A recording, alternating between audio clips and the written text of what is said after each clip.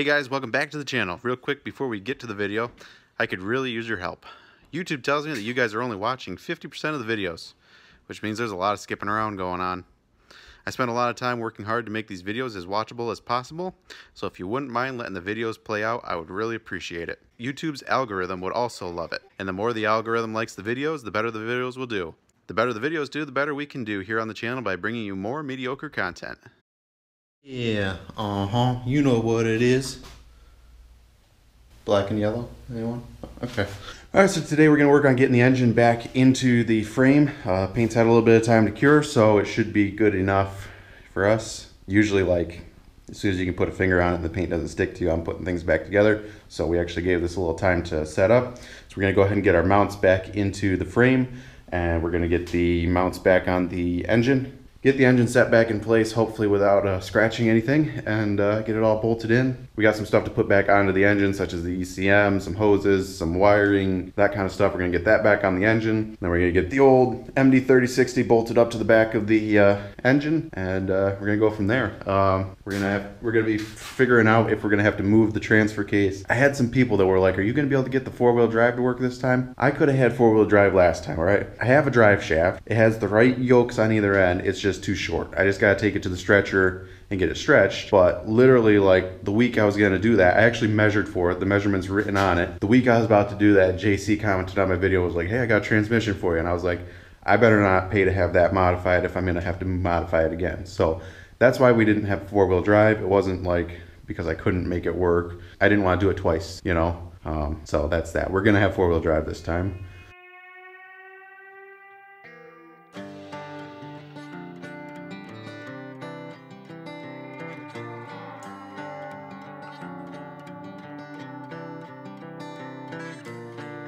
Seems like they just don't get our ways. They try to control what we say. Funny things will never go away. It's who we are. We drink iced tea out of jars. We ride in trucks, put our time in at the farm. Nothing wrong with a little Southern charm, it's who we are.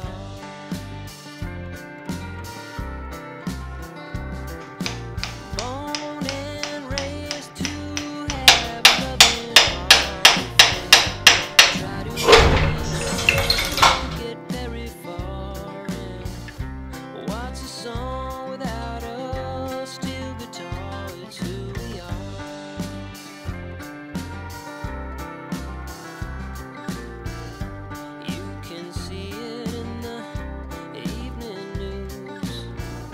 Try real hard to push their views. Guess they've never been in someone else's shoes. It's who we are. We drink iced tea out of jars. We ride in trucks, put our time in at the farm. Yeah, nothing wrong with a little Southern charm. It's who we are.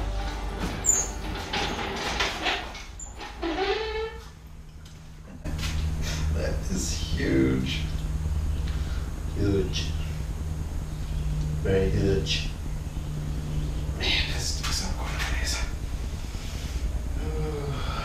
Let's hope it fits. So we got the engine bolted in, transmission bolted up, everything went smooth. This transmission is very large, as you can see. I'm really hoping I can find a smaller yoke because we do not need a yoke that size. Right now, there's 8 1/4 inches between the two. I don't think that I can get a shaft made 8 1/4 inches. I did order a new yoke for the transfer case, a 1410 yoke, so that's going to be a little bit bigger. I do have about like 5 or 6 inches. I can move the transfer case back if need be. I'd rather not because I don't really want to have to have the drive shaft made again. One thing I did find out after the fact here, this transmission, this is an Allison MD3060 P. They made different variations of the MD3060. This happens to be the P, which stands for PTO. This transmission has dual PTO provisions, whatever you want to call it, on the front of the bell housing here. This transmission is also 4.5 inches longer than the standard 3060. If I had a standard 3060, we would have 12.5 inches between the two yokes. The shaft that I had for the old transmission, all the way short, is less than 12 inches. So yeah, not quite sure where to go from here. But in the meantime, while we figure that stuff out, we're gonna go ahead and get the engine kind of put back together. We can put the ECM back on, run all the engine side wiring harnesses. I can get my breather back on, run some hoses.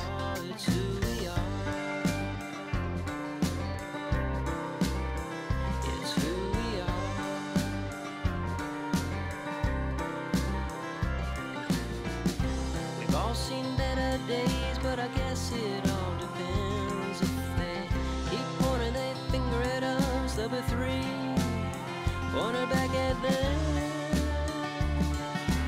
Who we are, we drink iced tea out of jars. We ride in trucks, put our time in at the farm. Yeah, nothing wrong with a little southern charm. It's who we are.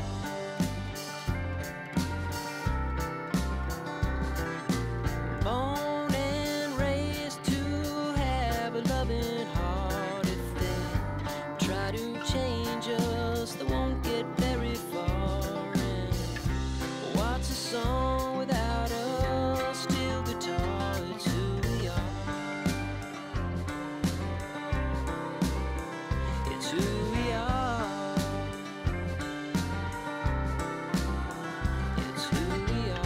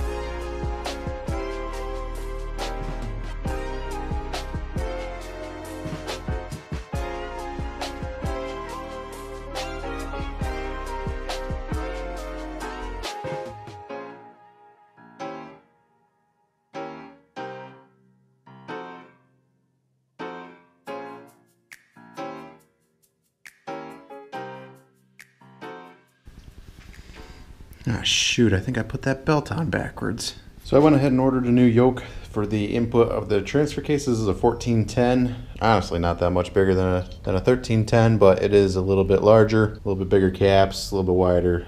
They do make a 1480 that'll fit the NP205 transfer case, but I don't have that kind of money, so we're gonna put this one in there. So I'm gonna pull that one off, just kind of test it, fit this one, make sure I got the right spline shaft and seal diameters the same and all that, and then we're gonna mask this off and paint it so that it doesn't get rusty, and we'll get it installed. All right guys, so it's been a few days since we worked on the truck. We haven't really done much. I was gonna go to the driveline shop and talk to the driveline guy, see what his thoughts were on this, but took some time to think about things. I may or may not have made a half asleep purchase on eBay that I was thankful that I could cancel. So there's gonna be some changes here. As much as I'd really love to run the 3060, and I'm not saying that I can't be done or that I'm giving up or admitting defeat. With a standard 3060, I think this could be done no problem. I did take some measurements from the cab mounts to the cab supports, and I think it would fit. This whole section here would be under the doghouse cover thing there, so you could modify that a little bit. With the standard 3060 that's 4.5 inches shorter, it would definitely fit no problem. But you know, I contemplated moving the transfer case back, but then I'm gonna have to have the rear drive shaft modified, and then if we put the cab on and my measurements were wrong, which has happened before, I think I got two different tape measures around here, and you know, we end up having to hack the floor apart If we could find a standard 3060 and trade this, we'd do that. But I contacted JC Smith and he says he has a 2200 HS. So we might be going and getting that. Not 100% sure yet. But from doing some research, it seems like there's a lot more aftermarket support for the 2000 series. I'm no Allison expert. I really don't know what I'm talking about. But from what I think I found, the Allison 1000s and 2000s are basically the same transmission. I'm guessing that the 2000 is just more beefed up, and some of the 2000s come with a park paw, some don't because they're more of a medium duty truck transmission, but they're a much smaller unit than this. Still trying to make up my mind what I want to do here, because if we go with the 2200, we could get an aftermarket trans controller, and I don't know much about those, but I'm guessing they're easier. You can program them yourself. I don't know, because that was the other issue with this, is the TCM has the transmission locked out of 6th gear. And I know someone commented and said that it can be a real pain to get Allison to unlock 6th gear. Yeah, let me know your thoughts. I don't know if it shows up in video how huge this thing is, because the engine, besides moving the engine forward an inch or whatever, it's sitting at the same height as it used to, and that sucker is up there. But anyways, huge shout out to JC Smith for helping us out on this project. Alright guys, so that's it for this video. You know, this is all part of the process. Not many people do a swap like this. I don't know many people that have a 3060 in a 1-ton, so it's a bit of a learning experience. We're kind of learning as we go. It's all part of the process, you know. Like I said, I'm not convinced that this couldn't be done. I'm just saying it's going to be a lot easier for us if we change things up a little bit. Definitely wish that I had known that there were 2 lengths of the 3060 before going into this. Just go to show you. Do your research, you know, before you go out and buy something, spend money on something. Tear your truck apart, do a little research. Get out the old Google machine, and I mean, all these specs are available online. You can just punch in the model number and it tells you length, height, gear ratios, everything. Also, you may have noticed we're wearing a different t-shirt in this video. If you're looking for a way to support this mediocre YouTube channel. Oh, shameless plug. Oh, look, I dropped something over here.